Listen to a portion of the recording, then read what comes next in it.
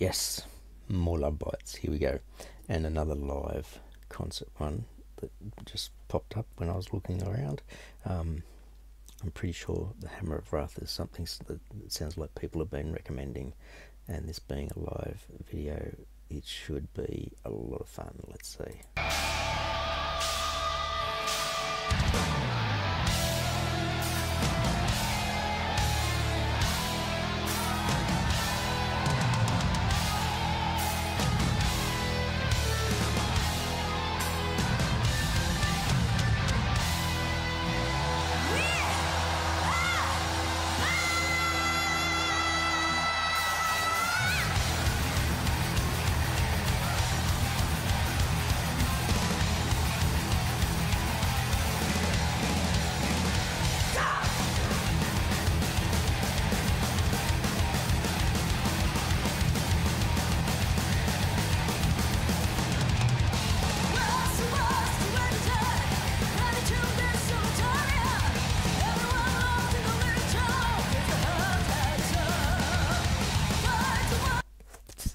Isn't that a great gallop?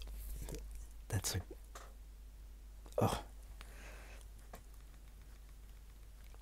I'm assuming this might have been from the start of a concert, at the very start, because it sounded like she said, like, "We are Lovebites" or something like that. But a big, strong start, and so I'm starting it again. Sorry.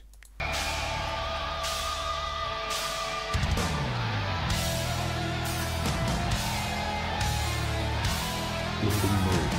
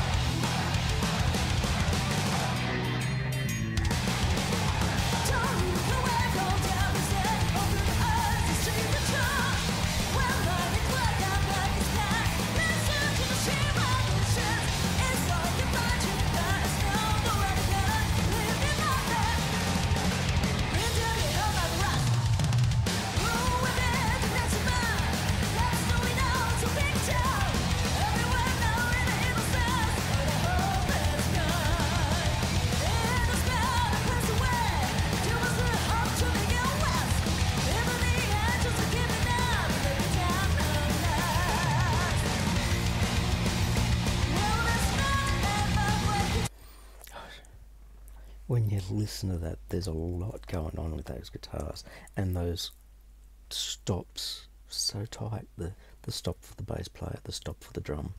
But it's like you hear it.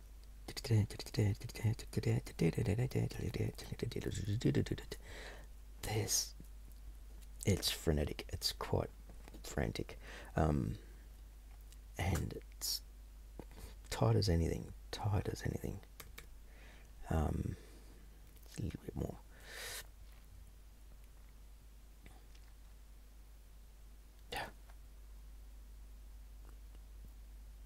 Just trying to hear all of the bits in the guitars, because it's not just a like,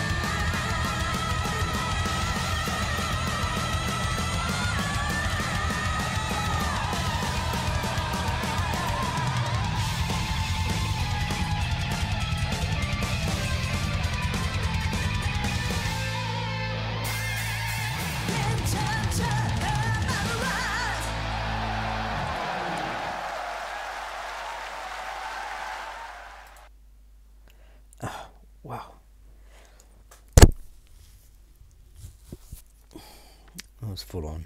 Sorry for the mic hit. I did like the few breaks for the bass. Not many bands give the bass their due, and you could see them how much they were having fun, how much they were enjoying, and for such a short song, under 5 minutes, to have more solos. It was, I guess, because it's so fast. This was great, and I know Miyako is the dark-haired guitarist.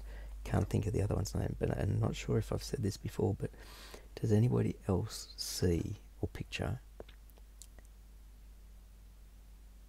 Tina Turner from Mad Max Beyond Thunderdome in that bit? Just her hair. That's just one thing, but whenever I see her, that's the sort of image I see. Not whenever, but sometimes. Details. No, that was excellent. That was excellent, and live and tight, and that big last note, long note, that was sung out during that solo. It's fantastic. Yeah, definitely a fan of Lovebites. They're growing on me more and more. It's fantastic.